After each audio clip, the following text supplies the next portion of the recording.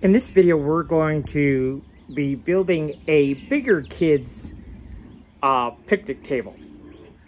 And we're going to be using 2x3s and fence pickets that are 5/8 of an inch thick. We do have a full set of plans available in our Facebook store. They're just $5. It's good to have a set of plans if you don't catch all the dimensions and angles, or if we forget to give you we're going to try and give you everything you need to build this without plans.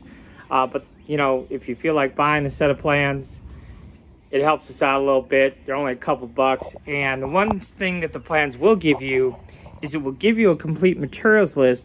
But more importantly, it'll show you how to cut all the parts out to best use that material. So sometimes just saving the expense of one board will actually pay for the plans.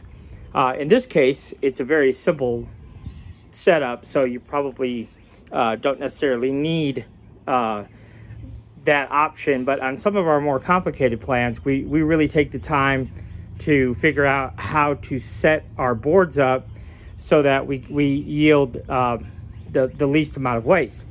And so a lot of times when we're making plans, we think about our boards or our materials that we're using. So for example, in this plan, we were using some fence pickets, and we need 3 fence pickets for this project. These fence pickets are cut to 34.5 inches. Now a fence picket will come to you 72 inches, but they're dog-eared. So if you just want to, I did not want dog-eared corners on my finished bench, so that's why I make it 34.5. And if you've watched any of our other videos on building things with fence pickets, you know that's our magic number. We build a lot of things using that 34.5 inch dimension for that reason. So at any rate, our finished table will be 34.5. So if you wanted to make a bigger table, you certainly could. The only problem is if you go bigger than 34.5, then you literally double the amount of material it takes. So instead of 3 fence pickets, because we can get 2 34.5 inch lengths out of 1 fence picket, if you go any bigger than that, then you're going to double your material there, and you'll need 6 fence pickets. So when we're designing, we're thinking about that, like, geez, if we just made that an inch shorter, or you know, or whatever, or if it's 2 inches, whatever, if we're close. And I think, well, if we just shrink it down just a little bit, then we wouldn't have to go get a whole new board. So we really put some thought into how we go about doing our design work when we're thinking about building things. All right. So at any rate, we need 6 pieces of fence picket that are 34.5 for what we're going to build, and then we're going to need 2 pieces that are 29 inches. Now, I'm using 2x3s because I like to use 2x3s. It makes the table a little bit lighter. This table, when finished, will still be plenty heavy, even for an adult to sit at. So don't be scared of that. If you do want to sit at the table with your child, you'll be able to.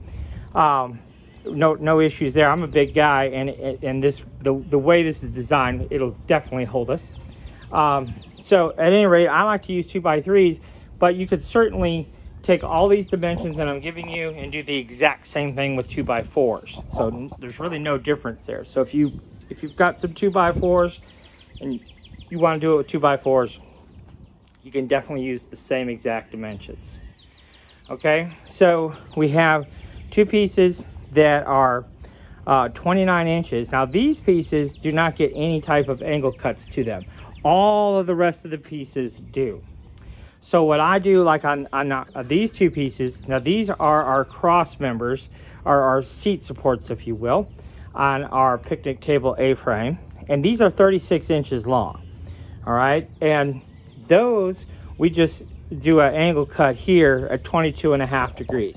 You could use 22.5, you could use 30, you could use 15, you could use really whatever angle you want.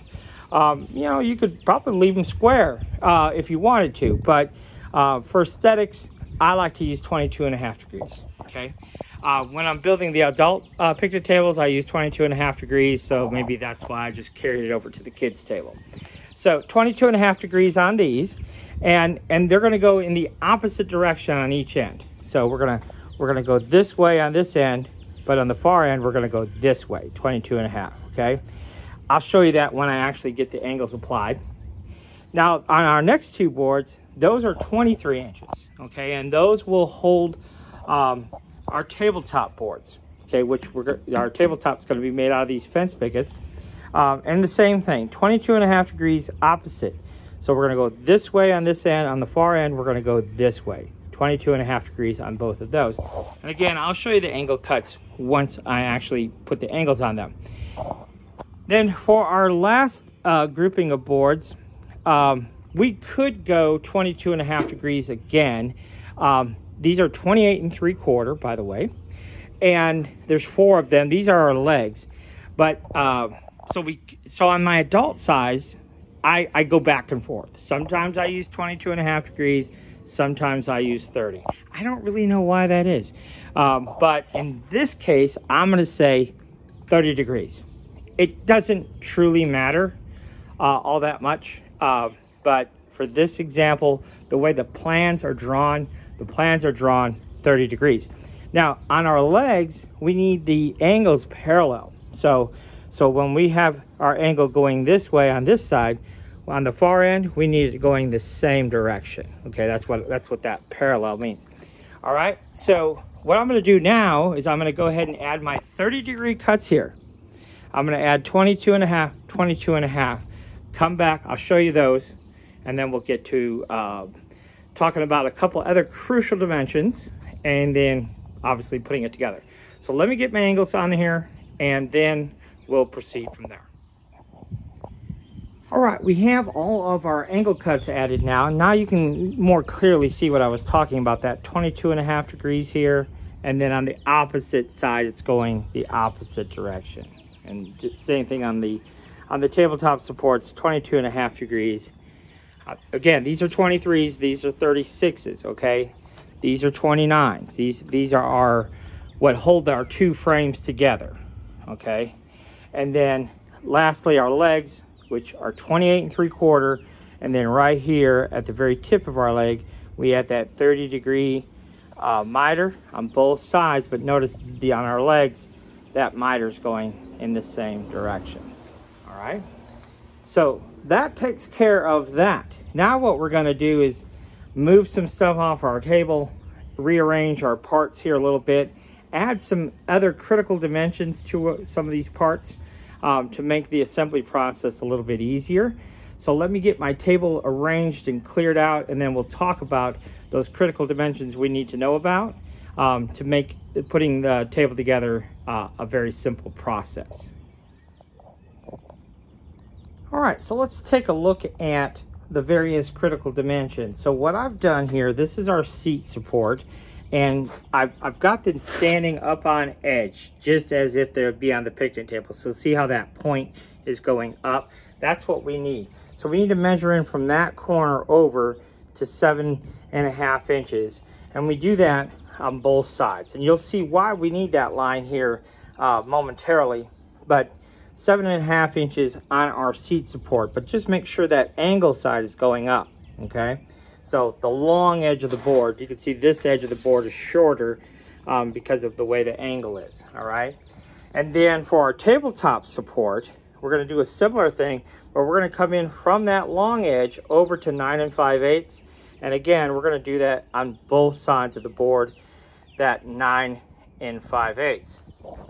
And then on our legs here, you can see we have our legs, and then you can see we have how that angle is sitting, up.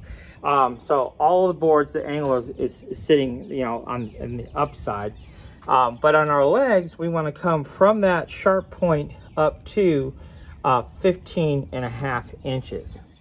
And again, all these lines will make a lot more sense when we actually go to put this together. One thing I just want to interject here, this is a fairly inexpensive project to make because we're using 3 fence pickets, which at the time of this filming are $2.20. And then we're using 2x3s for the rest of the construction, and 2x3s are less than $3 right now. So it's a fairly inexpensive build, but there's a high perceived value. So we build a lot of these kid-sized picnic tables, and one of the big selling points we really like to point out is that, yes, it's designed for kids, but it's robust and sturdy enough for adults. And like I said, I'm a big guy myself, and it's even big, you know, it's plenty robust for me. So, you know, there's a lot of kids' picnic tables out there. You'll see some of them seem like, boy, and that's really cheap. And that's because they're not really built with the adults in mind. You know, if you want to sit there at the table with the kids, and the kids love that. You know, my kids, I've got a bunch of kids, they love it when we sit at the table with them. So to me, that's a big selling point if you're looking at doing this for a profit. Now, one thing I will point out too, in regards to these, because I do a lot of picnic tables, kids picnic tables in particular, is these lines that and dimensions that I gave you, they're fairly easy to recall, but I actually did create a jig for the leg assemblies. Okay, and to me, if you're going to build, if your intent is to build a lot of these and sell them, you probably would want to build you a jig. So if you just go on our YouTube channel and search out kids picnic table jig, I walk you through the process of how to create your jig, so we don't have to add these dimensions. But I think what you'll find too is, if you have a good memory like I used to, there's really no need for a jig. The reason I made a jig is so I don't have to memorize all these dimensions. But what you'll see, the actual construction process, it's just as easy with the dimensions as it would be with a jig. But the only thing is, like I said, with the jig, you don't have to memorize any dimensions. So there is that bonus. But as far as putting this together, you'll see it's really simple once we've got all of our boards marked out like this. All right. So with that said, let's gather up some 2.5-inch screws is what we're going to put this together with primarily. But just keep in mind, we are going to use a few 3.5-inch screws. And I always suggest in all of my videos and all of my projects is, if we can use a 3.5-inch screw, then I would definitely recommend using 3.5-inch screws. Now, if you don't have 3.5-inch screws, can you do it all with 2.5? Certainly. But if you have the 3.5, use them. Okay, so they're just a little bit thicker, a little bit longer, a little bit stronger. So if we can use it, then we use it. But in this case, because we're putting two 2x3s together, obviously it's 3 inches, so we can't use 3.5-inch screws. We can only use 2.5. But there's one part of the project where we could use 3.5-inch screws, and so we will. All right, so with that said, let me clear off my table here a little bit. We'll arrange some boards.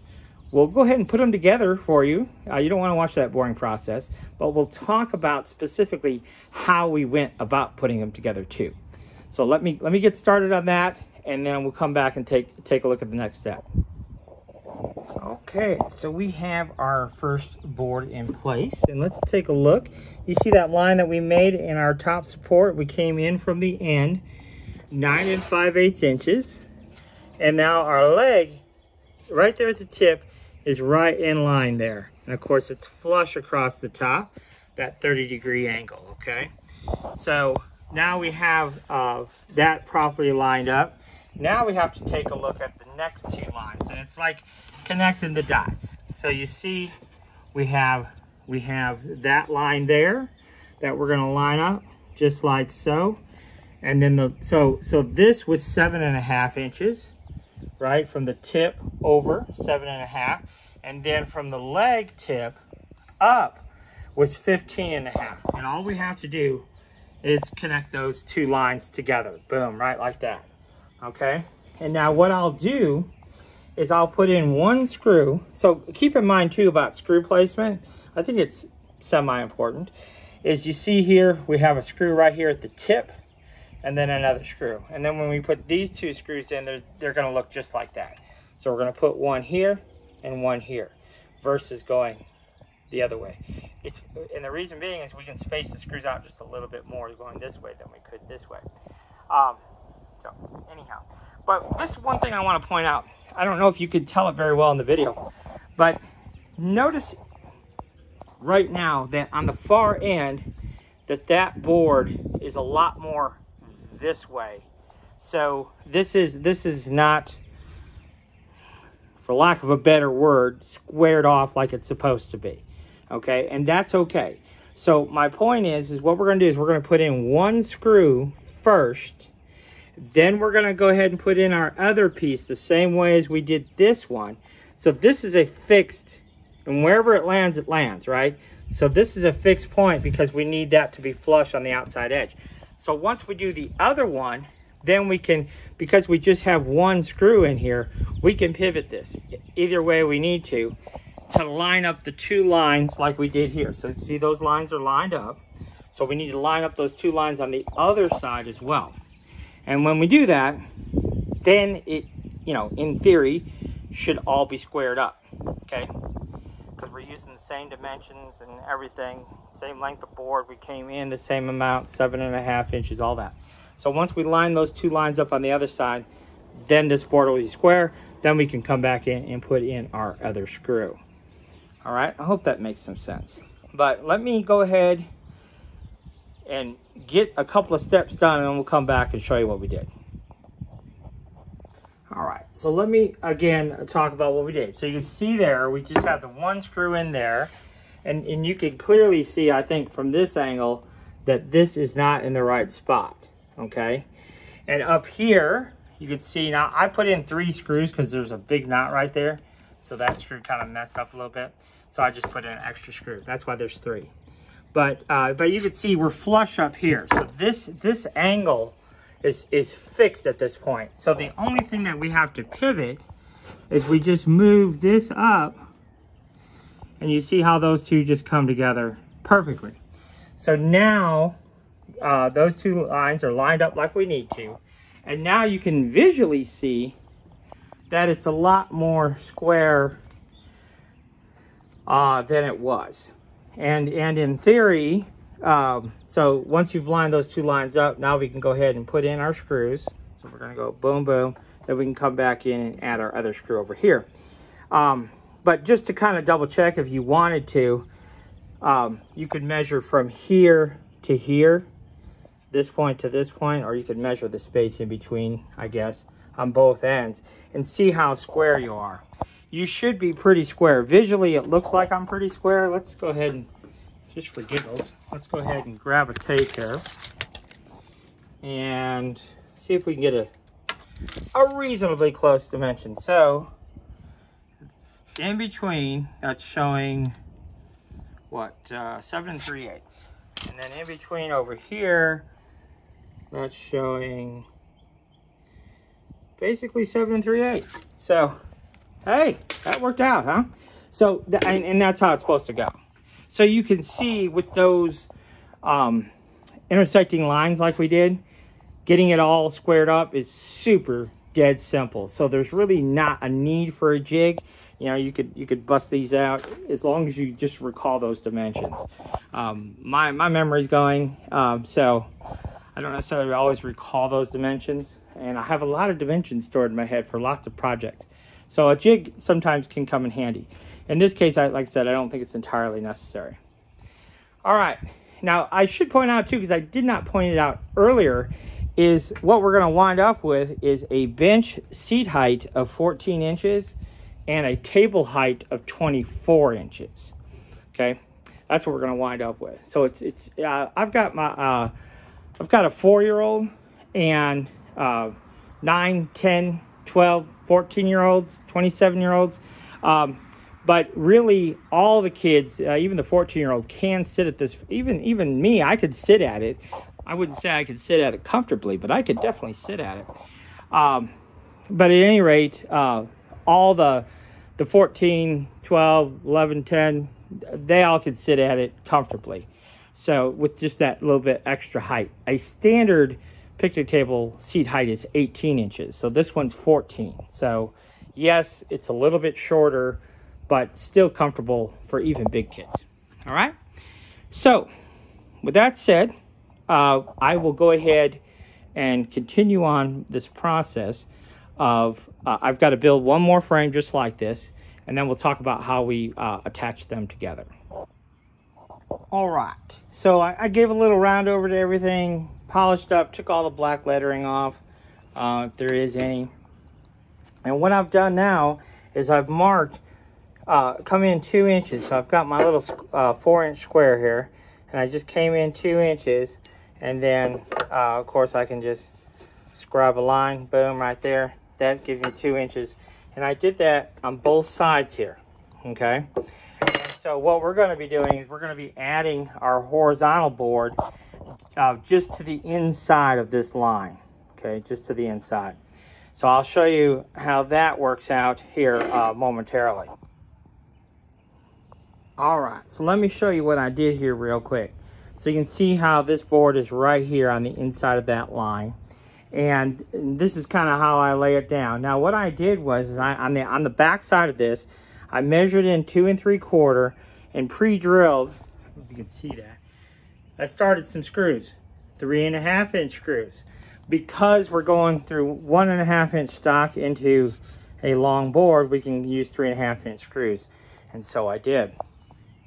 Now over here, we have 2 screws pre-drilled as well. And so I've just kind of laid my frame on my table and then held this board in place and then screwed up from the bottom to attach this board to our frame. So it's pretty straightforward, and I'll do basically the same process with the opposite side frame. So it's pretty easy to do it that way. If you have a helper to help hold the board, I mean, you could do it various different ways. But anyhow, that is how we attach those. Now, here's a point I do want to make about this, is this board right here, as I think what kind of makes our picnic tables a little bit different. Anytime you're designing and building for sale, obviously you want to think about how much material it's going to take to build something, and ultimately what you could sell that for. But the purpose of this is 2 things. It adds some stability to the table left to right, but because of this location where it's at, when we put our fence picket seat on here, this board right here is going to support the entire seat. So that's what enables an adult to sit at it and make sure, you know, from a structural standpoint, it's going to be very, very solid. So we're using 3.5-inch screws here. And so that adds some stability and sturdiness to the project as well. But having the seat board fully supported, to me, is an important thing, especially when you're using fence picket material. Now, for the tabletop, it's not quite as necessary, obviously, because you're not using a lot of weight. But I will tell you this. If you are making a longer table than this little 3-footer, then I would recommend doing these same style braces right here. Okay, so we'll put one on either end, and then we would run some boards in between, and then we can make the same table. In fact, I'm going to do it for my kids. We're going to make the same table, same physical dimensions, but it's going to be longer, but we're going to add our tabletop supports so that the boards will be nice and flat. You know, they won't sag over years. If you look at a lot of picnic tables at Lowe's and things like that, you'll see that seat sag a lot of times because of the way it's put together. They don't have this extra support for one, but just the way they're put together inexpensively to use the least amount of material and still have a usable table, but it's just not as robust as it could be. But so to me, if you're selling these tables for profit, these are things that you need to remind people, like this isn't just a cheapo kids table. This thing is built very rugged to last for years and to hold adult weight as well. I might even take a picture of me sitting on it. But when people come pick it up, a lot of times I'll literally stand on the seat and jump up and down just to show them what I'm talking about. Like, it's sturdy. It ain't gonna go nowhere. And when they see me standing on it, because I'm a big guy, jumping up and down, they get the point. Like, okay, our little kids will be fine at this table. So at any rate, that's how we're going to put in these seat supports. So let me go ahead and add the other one, finish up screwing, and we'll add the other side to it the same exact way. And then we can move on to putting in our top boards. Okay, so you can kind of see what we got going here. So we just took the one side that we already had assembled. You can see I started my screws on both sides there, and just set that first one in place right on the line there. Go ahead and put your screws in, and then wherever this one winds up, you see here, it looks like it's a little off. We'll just push that into place and then screw it in place, and then that will be relatively squared up just by following the lines there. So we're just going to put in the last 3 screws to put these 2 together, and then we're ready to put on our top boards. All right, so now the easy part. We're just going to add some boards here that make up our top and our seat. Now, these boards are just sitting in place at the moment. What we're going to be using to attach our boards are some 1 5/8" screws.